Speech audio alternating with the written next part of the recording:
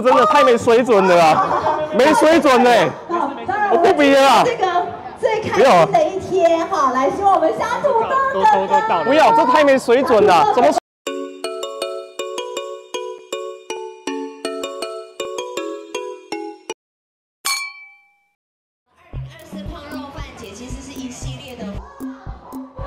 大家好，我是报道。我们现在来到彰化这里了。那我们现在所在的位置是在八卦山。你各位啊，今天八卦山这边呢，政府有举办一个大胃王活动。我们应该就是可以花100元呐，然后一直来这边吃控肉饭，一直吃，就看你能吃多少。虽然说我们也许在吃东西速度上啊，可能赢不过一些专业的挑战者啊，可是如果你今天把它当成是100元的控肉饭吃到饱，你不会觉得好像挺划算的吗？不过 OK 啦，那等一下我们一起去报道，然后再看看挑战会是如何吧。Go！ 你好。啊，这好，请坐。我这议员议座旁边。你好。虾土豆刚刚是去厕所催吐，是不是？没有，因为他毕竟是 KOL 嘛，所以他有拍片。我想走，来宣传我想走了。是。没有，他太没水准了，催吐。来，我们请坐，谢谢你，谢谢。你说催吐真的太没水准了啊，没水准呢。我不比了啊。这个最开心的一天哈，来希望我们虾土豆的不要，这太没水准了，怎么催吐？我们根本不会催吐，好不好？那有更没水准的，不好意思。小土豆不能走心啊！你以为你是杨小姐啊？坐，没事，坐，没事啊。坐好了。我给你，你以为我是奶哥啊？走心，对不起，奶哥。好，坐，没事。好了，拍谁？谁走心谁就输了，不可以这样，在台上就是这样，开玩笑。我们谢谢奶哥，不是谢谢白玉哥。好，来，我们一起摇号走。路径 OK 吗？当然可以啊，太好了。4、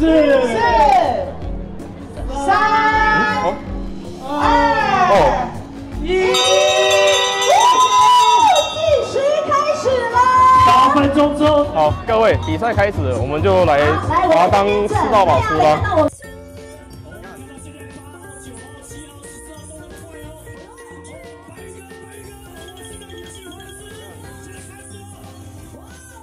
我们吃起来！加油！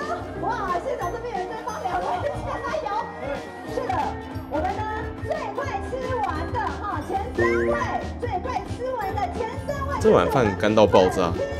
我们的这个前3名胜出了前3名。好干啊！挑战记得要配水吃，不然吃快容易噎到。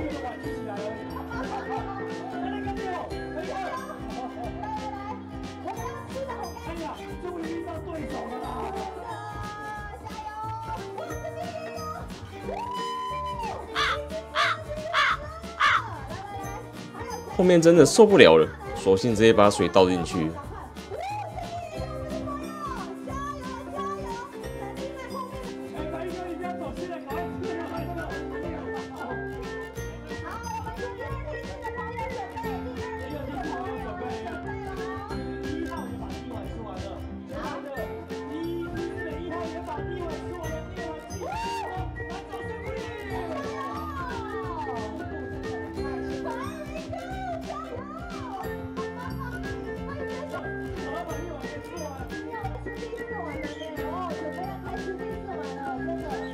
在我身旁一桌也吃到怀疑人生了。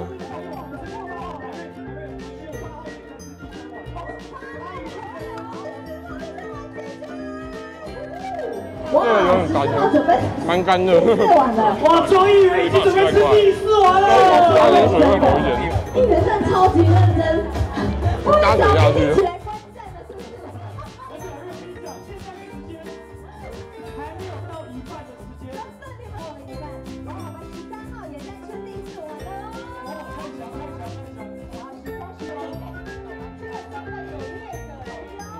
加油！今晚的谁呀？中艺人这有在一起啊！我们觉得，我手在讲话，很少啊，还有啊，丰盛酒后啊。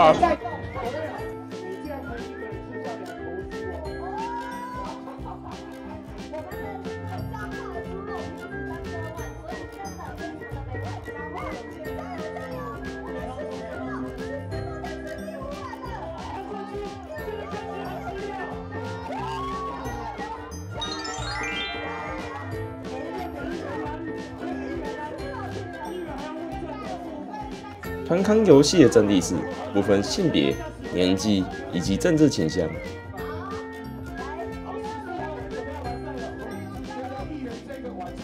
我们艺人也预计完了，我们艺人预完。我们23号，我们的这个网红大哥也有3碗了。也谢谢我们黄博玉艺人，谢谢。好，我们现在找出第3碗了吗？这个豆可以吃那么多。我们的第3名，赶快加油了！这边第3碗，这边第4碗。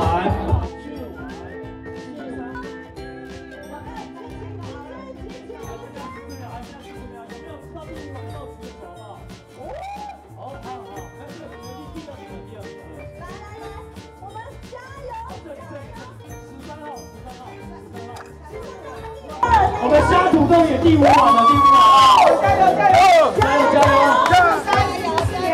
第5碗。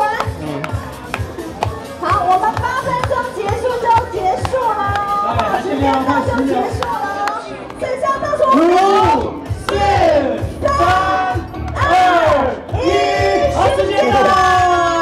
好，请问放下筷子，好，来慢慢检查一下。我们黄博艺人的成果有1碗。掌声鼓励。显然身材跟吃还是有一点点，没有说绝对一点点，因为小土豆它也是4碗多，差一点点5碗哦。好，谢谢。来，我们第1梯次呢已经结束了，这边非常感谢，我们要请这个可泰跟我们来看一下，然后我们也请现场让我们艺人。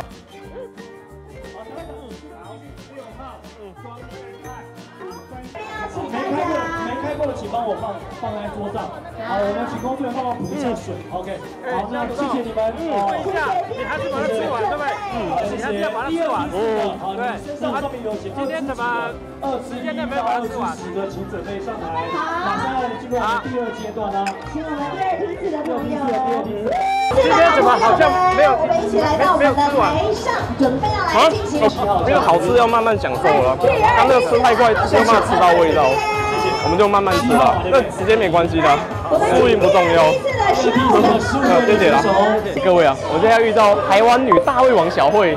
土豆哥你好。哎，第二前辈啊。没有前辈，我以前也是看你的影片，你很久之前不是也有发影片？哦。我有看你的影片。对啊，但我不像你都是专门挑战大胃王跟训练的，那我真的是觉得太辛苦了。不会啦，就是觉得，因为既然我已经决定就是要朝选手这方面前进的话，挑战跟比赛的话，我希望可以多比多挑战。哦，原来如此啊，就是希望我们可以一起努力下去。对啊。我刚才也有在就是台下看土豆哥吃，辛苦你了。哎，你觉得那个饭看起来我们的表情是好吃还是不好吃的？就是我还没吃到，我等一下吃完再评评。哎，没问题，到时候再去他频道看。好，谢谢啦。OK 啊，各位，那我们现在已经来到会场的边角这边了，那么来聊聊我们今天参加彰化政府办的控肉大胃王趣味赛的想法吧。就是稍早我们发生的那些事情啊，其实当下一发生的时候啊，我们就跟他们发声回去，所以已经扯平了啦。而且说刚刚他们这边活动的负责人啊，又跑来跟我解释许多的东西。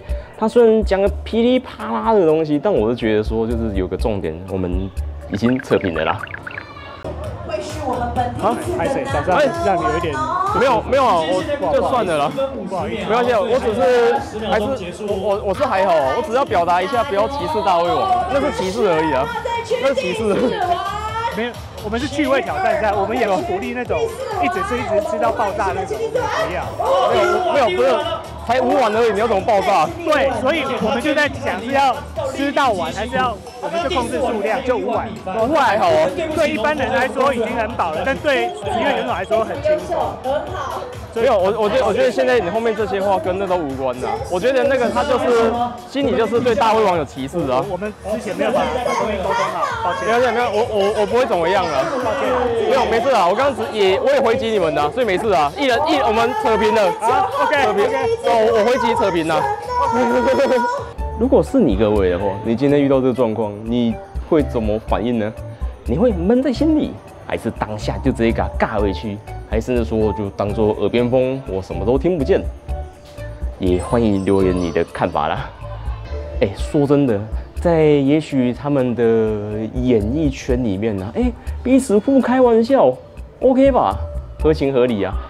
可是说每个人总是有不能去开的玩笑嘛。但当下他开这个玩笑，我觉得也许就真的他只是把民众对于大胃王的成见啊，或是歧视啊，直接在大众这样子讲出来而已啊。我也许可以理解啦，因为真的在网络上也会看到很多类似的言论啊。但今天这个场合啊，他是直接在数百人面前直接这样子劈头下来的话，你承受得了吗？不过当下我的反应呢，也许有稍微激动了一点呐，但我是觉得说，你既然要搞这么极端，那我们也是跟你极端回去嘛。反正大家旁人观众就是看个笑话而已。所以各位啊，我们今天参加这个活动啊，我从来都没有跟他拼时间呐。所以我们一开始就是慢慢的这样子吃啊，然后慢慢的去体验这个感觉啊。可是谁知道啊，他那个饭啊，可能是一开始就准备好了，所以整个都有够干的。甚至说他那个肉啊，他那个肥油地方很油，很好吃。可是那个瘦肉部分，娘喂，真的是有那么一点柴啦。我是觉得说他刚出炉的时候一定是很好吃的，但是他们在前面啊，那个长官致辞啊，拉了太长的时间了，拉到最后面整个都也许没有那么美味了啊。要不然频道我们早期也是有到彰化啊，许多的控肉饭店去吃他们的控肉，真的每一家都有自己属于自己的特色啊。我是觉得说这就是彰化控肉饭的魅力啊。